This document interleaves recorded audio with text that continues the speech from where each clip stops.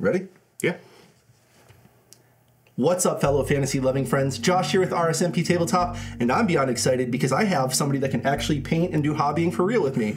I have Eric from the Battle Standard. Hi, guys. How are you, Eric? I'm pretty good. I'm excited to be here. I'm excited to have you here. So you did the Shatterpoint playthrough video with us a year ago, which is Feels the like best. a long time ago, yeah. Yeah, it's the best performing video on the channel, but the way that you understand games, the way you can describe them, and just the way like you care about them came across so much in that video. So I'm super excited because See if I can do it with painting. well, I had said, I mentioned to you earlier, I'm like, the viewers are going to get sick of watching somebody that's like, I'm not good at painting, I'm not good at this, I'm not good at that. So I brought in somebody who is good. So my hope is today, I don't expect to do anything bang out super professional, but you had talked about using some speed paints to essentially make Star Wars Shatterpoint look really good for tabletop today. Yeah, yeah. So, like, I don't want you to... The first thing I want to cover is that, like, don't worry about stuff like that. Because, like, we're here to have fun, and, like, you'll get better with hours behind the brush, and there's no way to, like, shortcut and cheat past that. So, like, the way to get better at painting is painting, and there's just no other answer. Yeah. So, like, I think we should just crack on, and I'm gonna... Hopefully we can find some ways to address some of the problems that you kind of thought about with speed paints, and find that, like, happy place where we can like get some cool tabletop playable models, but also at like a reasonable speed, and then get to like doing what we want to do, which is play games. And yeah, man, that sounds great to me. And the other thing you had actually commented on the video, I had brought up my shaking. And you said you had some tips and tricks to help. So first, I thought you said something about like having a paint handle, which I do. So you have. I've always found like the crazy fancy stuff is worse than just a block. A block of wood? So I brought you a block. This is a gift from me to you. Thank you. Put a little sticky tape on top. It's like two-sided tape. And this will help with shaky hands. The other thing that helps with shaky hands, and this is something I teach to everybody, is like the more anchor points you have on all of your limbs, the less shake they'll be. So everybody has shaky hands, but like if you're painting and you have your elbows on the table, and then everything that isn't touching something will make it shake more. So like if you're doing this, you know, you can touch your pinkies together. This can all be holding stuff. These can be, you know, touching. You can even touch your wrists together. So the more stuff you have, the stabler this is. Where like if I'm doing this, this is shaky, but this is way better, right? Gotcha. So that's what this is for, you know. Similar concept with cinematography. I'm always constantly trying to pull the camera. I'm tucking my elbows. I'm getting everything to stop the shaking. So it makes a lot of sense. Yeah, you got to ball up. Yeah, right. No, seriously, it is. Yeah. Awesome. So did you have like an idea of what you wanted to like do, or? So with Warhammer, I think part of the excitement for Warhammer for me is I like that my Warhammer world is the way I've made it. It's the colors I've chosen, the factions are the way I want. But one of the appeals to me about Star Wars is there's something that's so beautiful about the tightness of, like, I don't know, the way the uniforms shine, and I don't want to shortcut this. I'd like to make it look, it doesn't have to be box stock, but I'd like to make it look like it belongs in the Star Wars world. What if we started easy and did like some of the B1s first? I would love that. Cool. I would love to just throw these guys in the trash because they were an absolute nightmare to build. I play in Legion, which is kind of like the Warhammer 40,000 version of the Star Wars universe, which there's lots of models on the table. I played those guys in Legion, so I have built like 80 of them, so I totally understand where you're coming from. Yeah. You have to do the legs at the same time because you have to figure out how they stand, but they don't want to go on the body, right? I struggled so much. I thought... What I liked about the build for this, though, is it started off simple. The first, like, 3 I built, 0 problems. The 4th one got a little harder, and then from there it progressed, and those were, I think, the last ones that you build, and I mean, it's that way for a reason. Let's, like, slap some paint on them and never look at them again. Right. Cool. Awesome. So where do we start from? Well, so I guess where we start, the one thing that you requested before we started painting is you asked me to do a Zenithal Prime. Yes. I've mentioned that before, but again, I'm not really a painter, and I don't have a good enough understanding.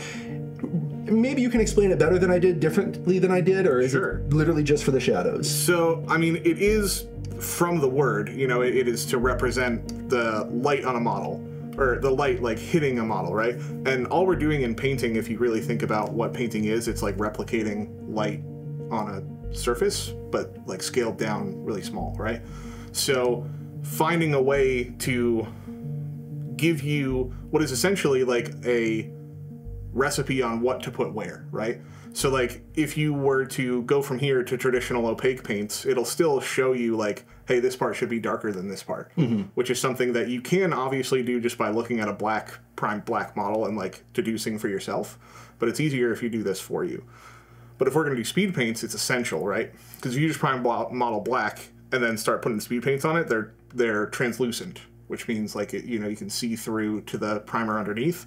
So a black prime model, if you start putting speed paints on, it's just going to be black. Gotcha. Yeah. So if we're going to try and do some speed paint stuff today, this part's essential, and then we're going to kick it up a little bit more than what you've been doing as well, and we're going to take some even more steps before we actually put paint onto the model. Because the thing that I tell everybody as well, so the more steps you take before you apply color, the better the end result will be when it comes to speed paint stuff. I'll have you rate my Zenithal Prime. What do you think? I think it's pretty good.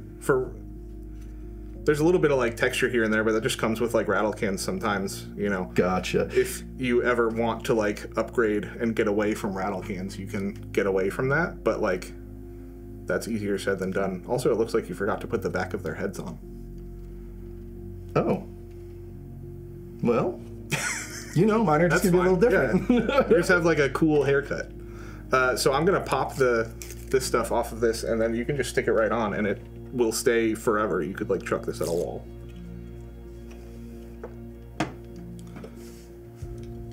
Yeah. Okay. So the first thing we're gonna do is just an all over black wash over the whole model. So I've got a little holder here on my fancy palette, and we can pop this in, and you can use this too. I am just going to, oh, I got you another gift too, I forgot. This is like a little autism popper, but if you put paint in it, then when it dries, you can just like pop it out, and it's really nice. So I've been using this as like a kind of dry palette. Nice. Yeah, so I'm just gonna add some of this wash into this here. I'm gonna get a bunch, and then just water it down a little bit, just because some water will help it to flow a bit better into what we're trying to do. We're trying to essentially just within reason coat this whole thing. I'm just going to start with this first guy, and I'm going to start from the top and work my way down, because gravity wants to pull the wash down, right? So I'm just going to start putting this all over, and this stuff has like some workable time in which you can push it around, right? And this is just going to help reinforce the shadows that you've done with that Zenithal, right? And anytime I see things like kind of depositing itself in a place where I don't like it, I can just pull it away while it's still wet and push it into those like recessed parts, right? So you're looking to get this into like the shadowy parts, or into like... I'm gonna put it all over, but yes, I want it to, if it's gonna pool, I want it to pool, you know, in a place that makes sense and is going to like build those shadows more. Gotcha. Should I just start dipping here and yeah, these guys? Go to town, right? Awesome, let's try it. But this block already, I mean, it's just, you can just kind of set it down and it stays. It's, yeah, I don't know, it's nice already. Yeah, I've got these big ones too, which I've really found I like a lot. That's why I gave you a little one. You keep the good ones for me. Yeah. How does that look as far as the... Yeah, it looks great. Okay. So all we did here is, so like when you shoot the white Zenithal from above, right? One of the things that it will do is blast out all of the details on the upward facing thing, right? It's just gonna make it all white. So this, even on just little things like this guy's face here, you can see he's got like a line on his forehead and then across here, right? So like that's re-establishing these things. And then once this dries, we're gonna hit it with a white dry brush. Now we're gonna move on to the dry brushing them. And have you ever seen a texture palette before? No. This is essentially the same thing as like a dry palette or a normal palette that you use, but it has texture, you know, in it, right? So normally, I guess, I assume the first time you dry brush, like you dip your brush in the paint and then you're wiping it off on like a paper towel or something. Yeah, yep. This is fine if you want to use this. It's not a big deal. But because paper towels are absorbent, because they're usually used to absorb like a spill or something, it also is going to suck the water out of your brush and then out of the paint as well, which obviously we're trying to dry brush, but you still want a little bit of moisture, because if you don't have any moisture at all, that's when it gets chalky and you get that like chalky finish. So this lets you figure out how much is going to be on your brush and what it's going to look like and get most of the paint off, but it isn't absorbent, so it isn't sucking all the water out as well. So you can buy one of these, you can make one, which is actually like a really fun DIY thing where you can like take some bits and gravel and stuff and glue it on together and make like a fun thing. But I bought one because an extra. Actually, my wife got this for me for Christmas, but yeah. So I'm just gonna take some of this white paint here and get it like into my brush here, and then as you can see, you know, using the texture on this thing, I can like kind of see what my brush is doing, and I can see like how much is going to be coming off on my model. So once I get most of it off, just like before, we're going to start from the top and work our way down, just kind of whacking it all over the edges of all this so that it catches on the raised surfaces of the model.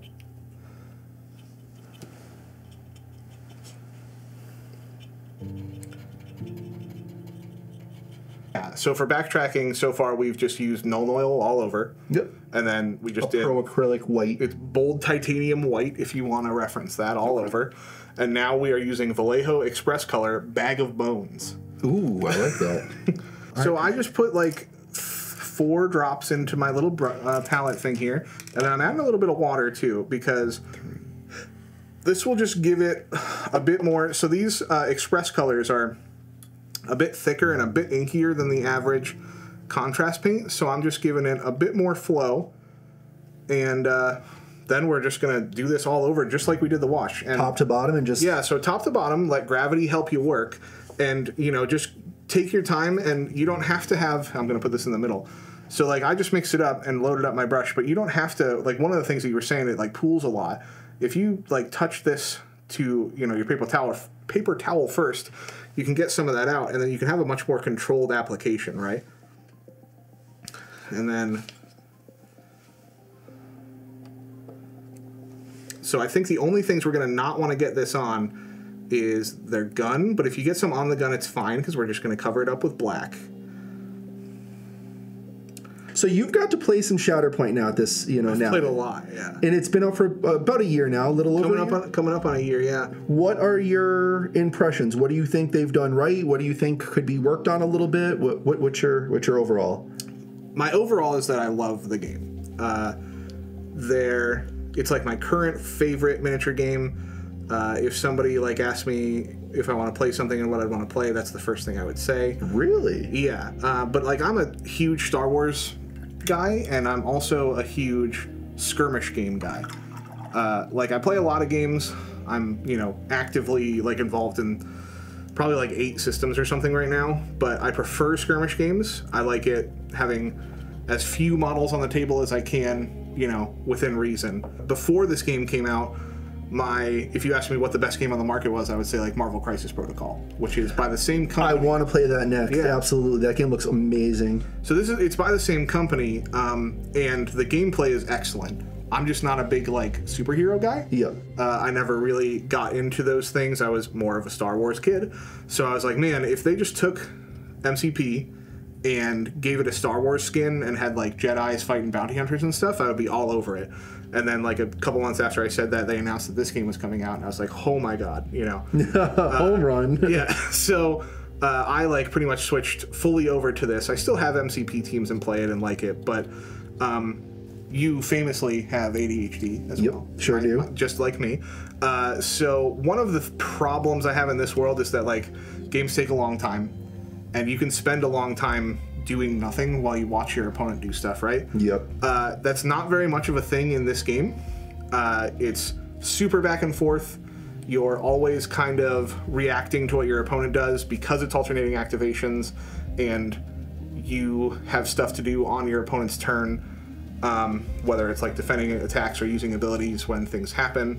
It just like asks a different game. It asks a different question than all the other games in this space do, right?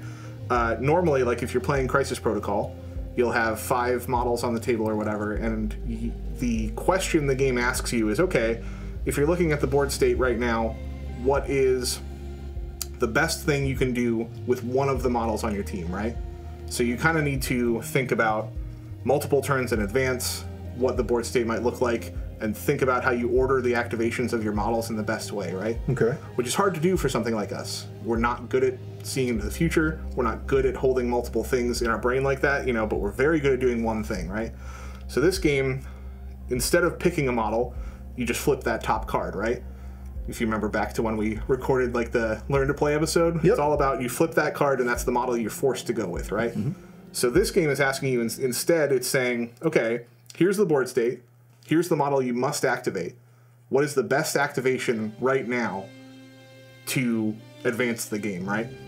Instead of playing chess, it's like solving a chess puzzle, which is a totally different skill set, right? Mm-hmm. So I've become really, really interested in that, and I really love that part of the game. Black, do you have a black? So I've got, yes, I've got Grim Black. Perfect. So I've got Pro Acryl Transparent Black. So this is like their kind of very small speed paint line. Okay. So this is exciting. We'll see what the Pro Black looks like against the Army Painter. This should be like pretty similar. They might have a slightly different finish, which will be interesting. Because the one thing I really like about this one is that it dries like pretty matte. There's nothing wrong with ever adding water to anything, because like if you need to do another pass, you can do another pass, right? But you can't like undo a pass.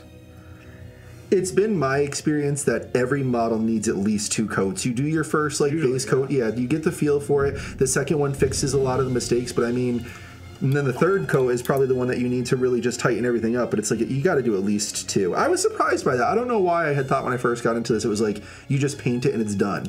And I've never painted anything before, so I guess that was just my impression of it, but yeah. I was kind of shocked when I'm like, wait, now I got to do the same thing I just did with, you know, all 18 of those models again. And I got a little bit onto his fingers, so all I did was clean off my brush, and then I'm just touching it to where I got it on, and then just sticking the brush in my mouth. Gotcha, it sucks it right back up. Yeah. I'm just hopping around and like touching up some things that are first like pass of speed paint. You know, maybe it's still a little too light for my liking while I'm waiting for my black to dry, because I'm also probably going to do another pass of black, so... When you paint, do you typically pick up one model and you paint that one model start to finish, or do you kind of production line and go through and do all the... In a skirmish game like this, yes. That's one of the problems of army painting, right? Is like, it's all a matter of like getting the chemicals from your brain, right? So this is like a thing we're doing for fun. You know, we're trying to get the chemicals out of the brain, and when you are slogging through like 20 of the same guy over and over again, you never get that dopamine of finishing something, right? Yeah. You get a huge whack of it at the end when you finish 20 guys. But I would tell anybody who wants to batch paint, like, batch paint in things of like 5, 3.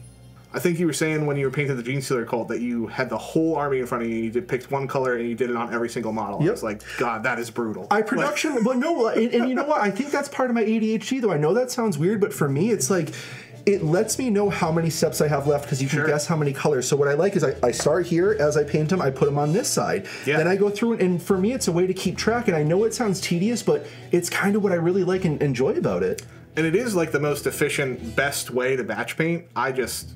It's too you much. Pull your hair out. Yeah, I can't do. You're stronger than me. Well, you know what I really like about hearing that, though? It just goes to show you that everybody's different. There's different ways for different people, and you just got to figure out what works best for you. Yeah, I mean, we already broached this before, right? There's no right, there's no wrong. We're painting toy soldiers in a grown man's basement. So I think we're going to do the base with like regular opaque acrylic paints. Yeah. I got a regular dead white here. Cool. I was thinking we could do like a gray for this one. Yeah. And then if you wanted to do like some like desert colors or something for yours. Yeah, this would be cool. Perfect. Yeah. And I don't think I've ever used that one, so it'll be something different. Dope. This is, it's leather brown. Yes. So I've got game color, black, dead white, stonewall gray. You've got leather brown and then bone white. So I'm going to do bone white first, and then I'm going to just do this over the top of it? No, I think I would base coat the whole thing, do like 2 thin coats with this to cover this whole thing. And I should thin it out with water or just use it? Yeah, so I broke out a wet palette as well. I don't know if you ever used a wet palette before. I haven't, but a wet palette is the next thing that I'm going to buy. Most people tend to say like this is meant to keep your paint at a workable texture for an entire session, but you can define whatever a session is to you. So like I'm just going to add some water to this, and I want to get it to that like thin, not like milk, but like, you know, get it to a point where it's going to be super smooth, and we're going to take our time and do a couple of coats to get to like a perfect opaque. I'm all about finding ways to fast forward through this boring stuff, right? So like, I don't find base coating interesting, but if I were painting these models, I could have them separate from the base, and instead of base coating this, I could just shoot this gray through my airbrush, right? Just to fast forward. It is just like, honestly, like not even video related wise, like just chilling and painting with somebody, like it is fun to do. Oh, interesting. You're doing the whole rim too. Oh, do you not do the rim? I am die hard black base rims. Okay. I will die on this hill. I'm gonna make your paint a little thinner too. You gotta join me over in the nice thin paint club. I'm into it. The last thing you do to finish a model is paint the base rim, and you get out your nice black and you are tracing that line around, and it just like it has this like perfect finish to a model where you're like, it wasn't done and now all of a sudden boom, it's done. Gotcha. You know? But that's just like an extra little bonus. I think this is a pretty cool juxtaposition. It looks like 2 units got called in and they just came from different places, so like that's why these guys are a little bit more weathered and burnt. Like I even love the story, you know. Gotcha. One thing I learned from today that I will take with me going on, you know, from here on out is I'm going to do the None oil before I start painting. I think that's such a great thing to do. And again, I've just been nervous about it. I did buy some, but I haven't used it yet. But now having you here to show me the application, I mean, you can see the detail, you can see the pop between that, and like you can see where all the dry brushing we did earlier just shines out. I mean, it's still a little wet, but when that dries up, it's gonna shine. Like, and from here, if you wanted to, you could go in and start line highlighting things as well. You know, that's the difference between, like, I would say, like, tabletop and tabletop plus, you know. Well, Eric, thank you for coming on the channel. Awesome, yeah. And, you know, I appreciate all the info you gave us on Star Wars and the game, and you finally taught us some tips and tricks on painting, so I don't have to just sit here and say, I'm new and I don't know how to do or what to do. You showed us some new stuff, so I appreciate that. Yeah, and again, there is nothing better than painting, right? For learning how to paint, you know. There are people that are watching this video right now because they want to get better at painting. So I just want to like say, you can learn a lot of stuff, and you can learn stuff from me, and find a local game store near you and go and ask the manager of your local game store, how do I get better at painting? And hopefully the one thing that they'll say, just like me, is you can watch a lot of stuff, but you also have to paint. So don't be scared, don't be intimidated. Anything that you can do can be fixed, and just have fun with your toys. So that's it. We encourage you to go out and just paint. Until next time, stay safe.